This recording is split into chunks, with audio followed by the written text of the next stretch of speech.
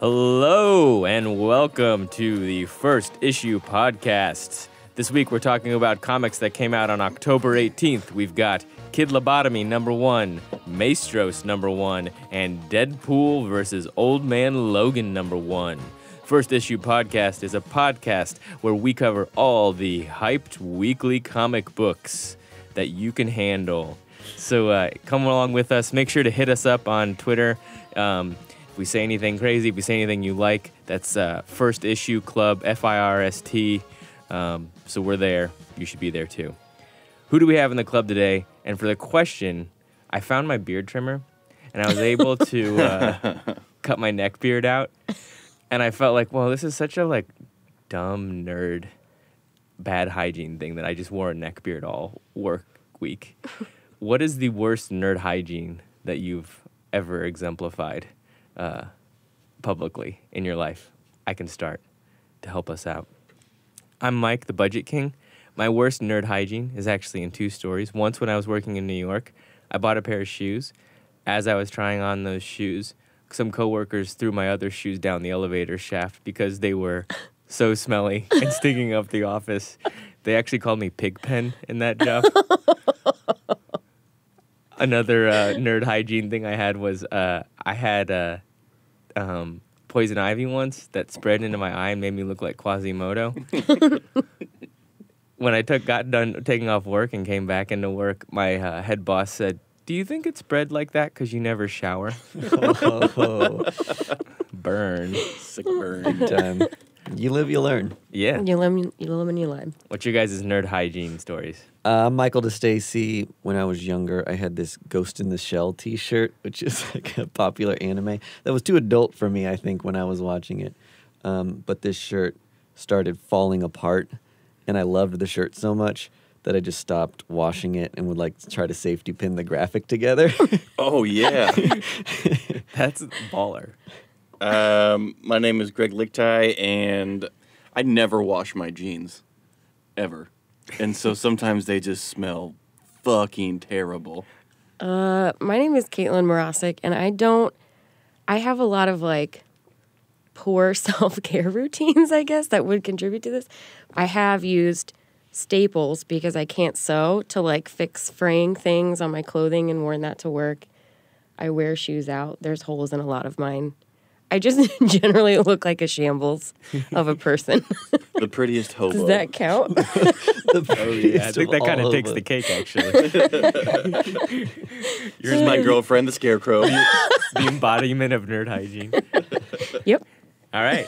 Let's get this podcast started.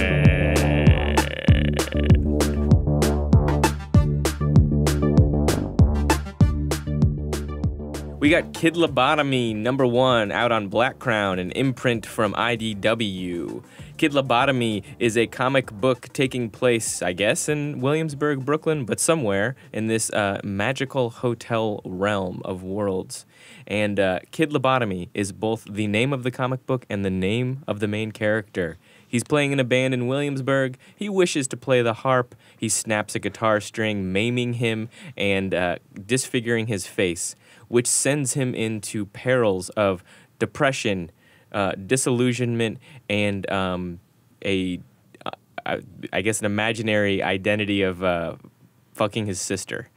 And to remove that from him, he tries all of these various things. His father, of which his father's name is Big Daddy, sends him away to different places to get rid of all of these problems. Nothing works, but lo and behold, they're going to try, and the name should give this away, lobotomy on him. So they remove a piece of his brain, and that is the kind of the arc of this comic book. This comic book takes place in a haunted hotel where there are ghosts and all kinds of different things happening.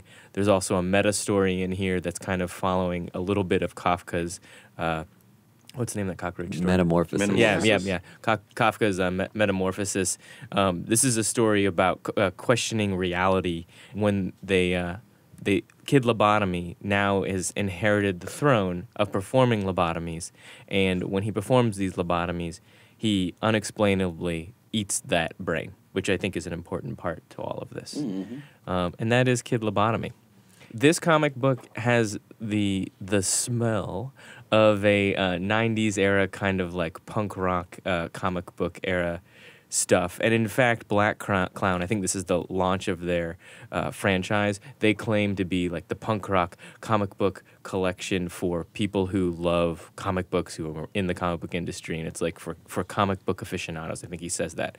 I'll go ahead and forgive that pretentiousness of the description for this because I think it still holds Yeah, up. fuck you, dude. There's even a playlist in the back with like that you're supposed to listen to. Oh yeah, I It's real remember punk that. rock to say you're punk rock. Right, exactly. Yeah. I think it has like David Bowie and stuff on it, Yeah. right? The Clash, Yeah. the Smiths. Yeah. Okay, got it. There's so much in this book that I wasn't sure if we were supposed to perceive it as his imagination Yeah. or real stuff going on. But his sister gives him a hand job Yep. in his imagination, I think. We've been there. And then he has sex with a shapeshifter who he asks to take the form of his sister. Yes. Yeah. I think that incestual relations is a fetish that exists, I'm sure. Yeah. I think so. Yeah. Well, I'm going to pretend I don't know. Yeah. Certainly no one here has that. And then my sisters do listen to this podcast, and I have no attraction to Clear them. your internet history now. Yeah, I'm just claiming that Oh no. there are myriads of fetishes that listen that are around, and that is one of them. I could at least Yeah. Oh, yeah. hypothesize. Yeah. Oh, yeah. Okay, so For I'm sure. not going to knock it, is what I'm going to say. I will. This is okay, Caitlin. This is actually what I wanted to ask you a question of. If a story has incest in it, right? I am immediately kind of revolted and not, I'm kind of like, ooh. Why? What in my psyche is going on? Caitlin has a background in psychology, a depth of knowledge. I don't think I can analyze you, but it's not common. It's considered deviant, I would argue. But it's like when somebody goes into an elevator and stands like the opposite way. It like goes against what you would consider to be commonplace. So you're like, I don't like it. I don't want it. I don't like it. It's kind of like that. Okay. I mean, it's way deeper than just standing the Yeah, other it's a way little in deeper an than an elevator. elevator. But Nonsense. it's touching on similar. I get the analogy. Yeah. We mentioned this Kafka thing. Was that apparent to you guys? This like story is that a meta story? Is he being too overt? His sister's name is Rosebud in a hotel. Jesus fuck. There were so many references to so many pop culture things that were particularly hipster or anguished culture. Did you guys notice there were two little girls throughout the book that were like ghosts? Yeah. What do you think their deal is? Are they like an ode to The Shining, maybe? I don't know. One of them's wearing headphones, or they're both. Are they earmuffs or headphones? Oh. Could be both. Oh.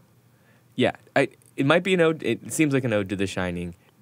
Obviously, another hotel scenario, right? Yeah. They are the maids, though, right? Aren't they the things that clean up the hotel? Oh, maybe they do.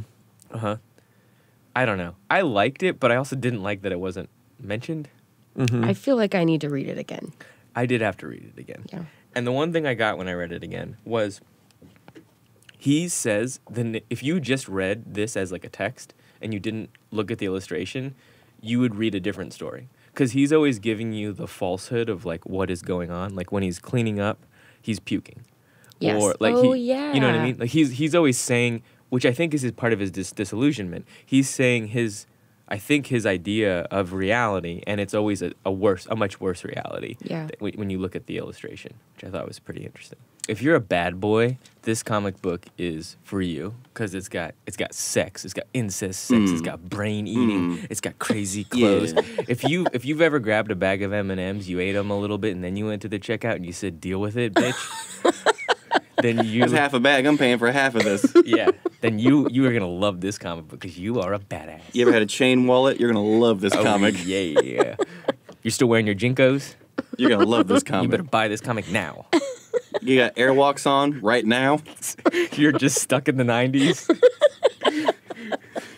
Ever heard of Local H? They love this comic book. Yep. Disturbed. Puddle of Mud. Oh my God. God. This is turn.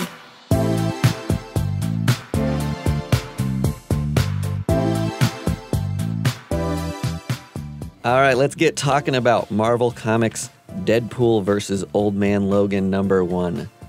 This was written by Declan Shalvey with art by Mike Henderson. If you don't know already, Old Man Logan is just Wolverine from the X-Men, just older and from the future. I know, comic books. Ugh. We just try to just accept it and move forward, and you will like this. Yeah. So we follow him on a mission trying to secure a superpowered young girl before some militarized group gets a hold of her to use her as a weapon. Deadpool gets in the way and kind of makes just the story a little bit lighter. I think this is probably a good book for fans of popular characters looking for something kind of fun and easy to jump into. The book didn't have a ton of depth, but was just kind of a fun, easy read. Super easy. I thought it was like Grumpy Cop, Crazy Cop. Like, it was like a weird, like, they're teaming up, but like, Coming why? to CBS. And yeah. So I'll say that Deadpool and Logan's initial fight started because Logan owed Deadpool $25. Essentially, yes. Yeah. Which is kind of an awesome. I know. way to Yeah. One interesting thing I thought about this too was that the characters are really similar in a way that just doesn't often occur to you. That they're both, their main thing is that they can heal themselves. Mm-hmm. So you cut off their head. If you get their head close enough, it'll just grow back on. Yeah. They could keep killing each other Over and over again. We should also mention we covered Marvel Legacy a little bit ago, and so that means a lot of these characters are getting relaunched. Deadpool is getting relaunched, I believe, as Despicable Deadpool, which is harkening back to pulling him out of. He's probably one of the biggest fan favorites of the Marvel Universe currently. If you go to any cons, most people are dressed up as Deadpool, things like that. But what they're going to pull back from is putting him in all of these teams and making him generic like superhero and making he is the merc with the mouth. He's a mercenary that just does his own thing and kind of like wreaks havoc on the Marvel Universe. And so I think, is that right? Am I?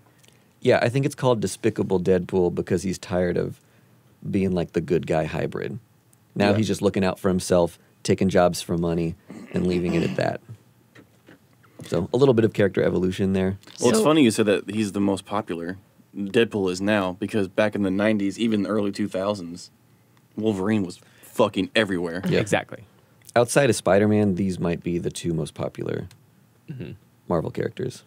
In the 90s, Marvel had a real like existential crisis going on where if you were to say, name just superheroes in pop culture, immediately your mind would go to Batman, Superman, Wonder Woman, right? It would take a minute and you would maybe come up with Spider-Man, and you might come up with like Thor. At that time you wouldn't have come up with Iron Man. And you certainly probably wouldn't have come up with Wolverine. And now the tables have really shifted towards really because of the Marvel Cinematic Universe. Absolutely. Yep. And I They think rebranded. if you're a fan of the movies and kind of like comic book culture but never got into comic books, I say pick this book up. It's just easy to see if you like the medium with a book that doesn't have a lot of backstory and it's just a fun thing to jump into. Totally. If you do pick it up, and I know we already covered some legacy craziness, but if you don't know much about it and you pick it up, there are these ads everywhere in this book, and it's all like I don't understand them still. Like, what is the dabbing like guy in one of the ads With the pot. Oh my like God. the pan on his head? Like, how would you explain this to somebody? That's Or like can you? a spoof comic from the 80s. He was the Marvel Universe icon. Mm-hmm. Something like that. Okay. Yeah. It's like, it's basically in comic form what we're doing right now, which is just trashing all the superheroes. Well, I mean, you can tell I love pretty that they had clearly him that dab. they're ads. Yes. Oh my God, I slept, and he's just dabbing. Like, They are ads in the fashion of like old collectible comic Yes. ads, which mine didn't have a stamp, but we talked about these. I don't stamps. think this is part of the legacy program. Oh, okay. Because this is like outside. This can be fucked up. This is actually outside of like the legacy umbrella. Okay. Because they're redoing all these characters, so they're just like, well, fuck it. Like, it's not part of it. so it's trying to lay some groundwork for people. Then Yeah. it's trying to tell you like these are the issue numbers that you want to pay attention to. These are part of the Marvel legacy. these are the storylines you're gonna, if you like them, you're gonna want to read. I want to say this. The front says parental advisory, not for kids. This is for kids. I have a child. I would let my kid read this. There's nothing bad about this. There's nothing. This is a wholesome book. It's not even that bloody. It isn't. I mean, he is killing like thugs on a subway train. I don't know. I'm not sure they died. They got maimed. Yeah. So buy this book for your kids immediately. Yeah. Explain to them what dismemberment is. Right. This is a book written for 6-year-olds and 60-year-olds. And truth in journalism and fake news. Oh, Explain I to forgot them about all of that. Yeah. I like that part. That's funny.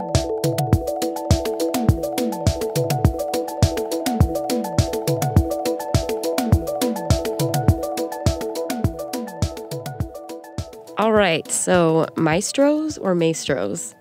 Maestros is what I'm going with, is a book that was written, and the artist was also the author, Steve Scroce. And it is fantastic. I love this book. You killed it, Steve. Yeah, did a bang-up job. So it is sort of the last Maestro story. There's a massacre that kills the entire royal family of wizard kings, wizard rulers, and it focuses on the son of the maestro that was just killed and his sort of call to action, and he's got to save the day from emptiness, which is a very interesting concept or theme. I think it might be getting at, this is a guess, like the feeling of a full range of experience, like good and bad, is much better than nothing at all. So like that's what they're fighting for, in addition to like all of these realms and people in the realms not dying. Like that's also a pretty good thing to fight for. But another theme that I thought was really interesting about this book was that otherworldly beings and super powerful beings always love humans and humanity. Like they always like crave that. They created Earth just to see how people would do without magic, because that was fascinating to them. And that happens a lot, I think, in other stories and things. What do you guys think? I thought it was crazy that this book is so serious in its drawing, but then it's also it shows the whole creation of Earth, right? So it's also dealing with like God, but then it's also like tiny stuff happens in a strip club. Oh my God. In the art in this book, even if you didn't want to read it, like buy it anyway, because it's like there are some panels that are like, where's Waldo, where there is so much happening. And I just stared at it, and I wasn't even reading it. I was just looking at everything that was going on. Caitlin, I am so happy you said that Where's Waldo reference, because on the cover of this book, if you look at I believe this is one of the exotic dancers that he's kind of admiring walking by. Her tattoos, there's a Deathly Hallows tattoo, there's a bunch of Harry Potter tattoos, there's a handful of Lord of the Rings tattoos all on her that you kind of see through her attire. And like it's such a little Easter egg, but I also think that, well, Mike, what do you think about that? What could that allude to? So this book deals with multiple realms and other possibilities where we've got orcs, dwarves, talking animals, things like that. So this might be open to a universe where maybe we assume that things like Lord of the Rings and Harry Potter are actually going on in these like alternate realms. That everything fantasy and sci-fi exists somehow in this large, vast realm of all realms. I love that. Yeah. Yeah. The I conductor like that of too. all things fantasy. My favorite line in this comic book was... I had a few. You did? Yeah. I'm wondering if yours is the same. Mine is, hallelujah, I'm a new man. When the oil man drinks an elixir to give his tiny dick a growth of 9.5 inches, something to that, and he just walks out into the strip club fully torqued. And I don't know if maybe He's like shouting, "Who needs a credit card paid off?" Like, he bought everybody in the strip club drinks. I wonder if he's gonna be fully torqued the rest of his life. If that was like kind of the Ooh, I hope not. I don't know. All those well, because he did tell him not to drink it all at once. He was like, "Slow down, or drink that with food or something." Yeah, drink it with food, yeah. Like medicine. Side effect, you are fully torqued. for life.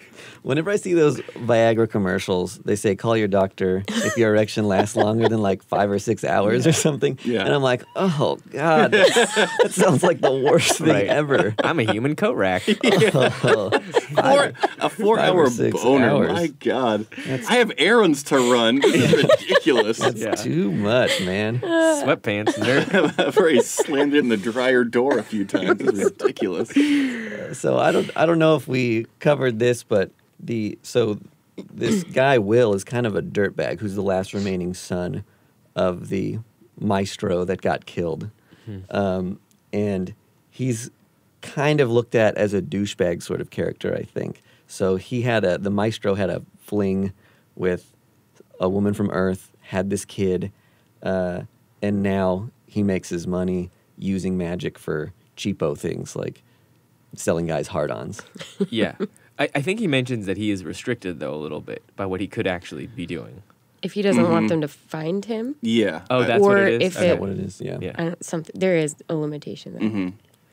You're right. My impression is that he's welcome to this realm universe of like all these fantastical things and magic, but chooses to stay on Earth to kind of reject his father's wishes for him. Major daddy issues. Major daddy issues, Yeah. right? One of the quotes that I wrote down was in the past story arc, and it was like, he's finding out that he is a wizard king, and he's like, I'm like Jesus' cousin or something. And then he cries. Yeah. He's crying, Yeah. yes. Oh, it's so good. I always hoped I would be special. Like, it's a lot to take in. And he's such a chubby, gnarly little kid. And I love the next panel is like an evolution of like ape to man. And this like beautiful physique of man at the end point, and then he's afterwards is like this Yeah. He's four, got a- 4'6", like little grape of a person. They definitely threw on like 30 pounds for that panel. Come here, you little peach. He looks Little so grape. dirty and awful. Oh my God. Like this is what all evolution built to was this kid. Yeah, this book went in a couple pages before it got super goofy. So you didn't know it was gonna like Yeah. go way off the rails. Well, and eventually it gets there in a good way. It's I'll so really- good. Yeah. that wizard with like the cod piece, which is someone else's face. It's Yes. just like, what the He's fuck? he's the emptiness guy. Yeah. He's like the one that's Yeah. like stomping people's faces into Yeah, bits. him's the bad guy. Yeah. And that was Maestros, number 1.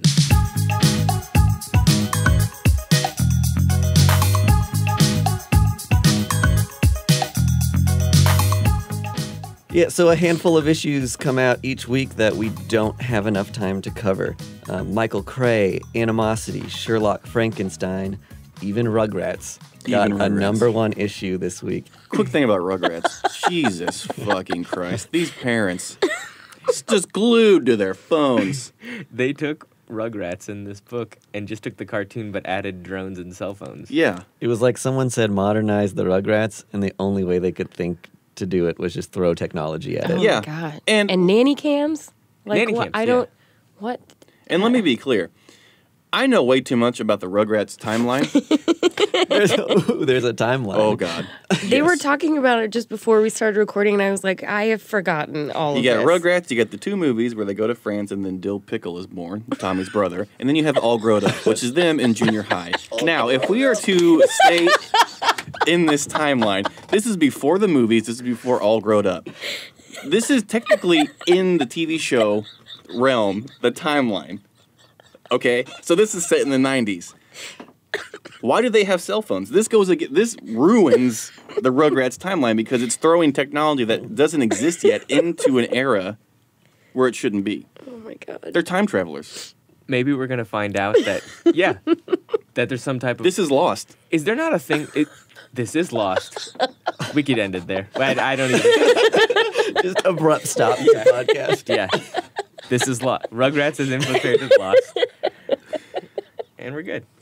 Produced by Dick Wolf. Oh my God. I can't believe how seriously you said all grown up.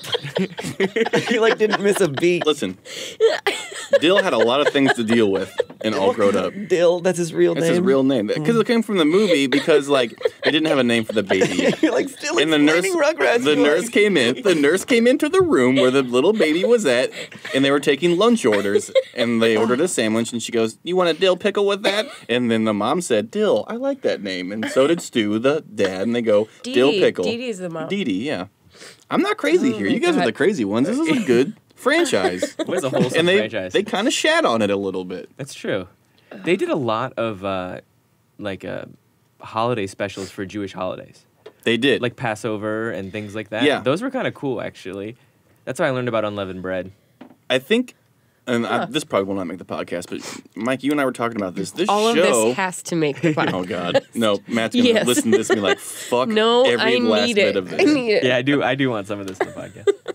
But this Rugrats TV show was kind of it was for children, but kind of a slow introduction to the Jewish religion. Culture, yeah. Culture, yeah. I think there's some quote about Seinfeld that said that was similar to what they were doing in Seinfeld as well. Mm-hmm. And this was I thought it was like great because it's like I knew about Jewish holidays just because I was a fan of this show, and their retelling of these biblical stories were like pretty awesome because a common thing that happens is that Tommy, much like Doug, is imagining these fake worlds that he's journeying in, and then you go into those worlds. Yeah, the only difference between that is Tommy's a baby and Doug has some serious fucking issues. Like wearing Your the dog's in an igloo, Doug. What the fuck wrong with you? you wear the same thing every day. Yeah, Tommy can get away with that because he is a baby. Right. Is Chucky potty trained? There is an episode that deals with that. You're like a Rain Man for Rugrats. You are the first Rugrats historian I've ever met in my life. In the beginning of the episodes, he is not, but he learns to be potty. Yeah. So we could figure out where the timeline is because in this comic book, he TTs himself, which would not be a problem if he was wearing a diaper. Well, no. It said it looked like he wet himself because they went through the sprinklers. He didn't actually wet himself. Oh. See, Susie Carmichael's on the cover, so that kind of gives a good indication of what season we're in. And what season would that be? I think we're in between 2 and 3 at the moment.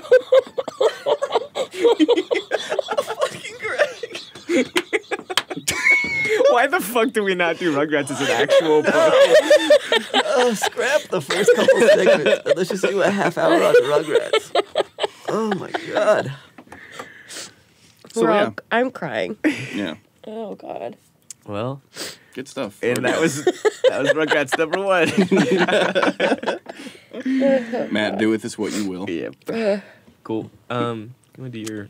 This has been the First Issue Club podcast, a proud production of the Fountain City Frequency family of podcasts. We recorded in KCUR Studios, and our theme music is by Primary Color Music. Thanks to Matt Hodap, our editor and producer. And now it's time for goodbyes. When I close my eyes, I see dead Maestros dog.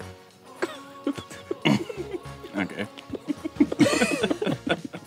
This is Greg Lichtai signing off. I'm Goodbye. Caitlin Mrazek, I'm not. Well, mine wasn't done yet. and I'll show myself out. Okay, no. Like to Stacy's time for sleep. Ooh. I liked Goodbye Babies. Oh, Should I stick with Goodbye Babies? Goodbye, babies. Michael to Stacy. Bye-bye, babies. Yeah, that's the one. You guys are so much better. I'm just working out mine. That's okay. Let's wait till 8, and then we'll have to cement. I them don't all. know. I really liked. See ya. And we'll go with that. And see ya. Bye. I always have to have the last fucking word. I like that. Bye.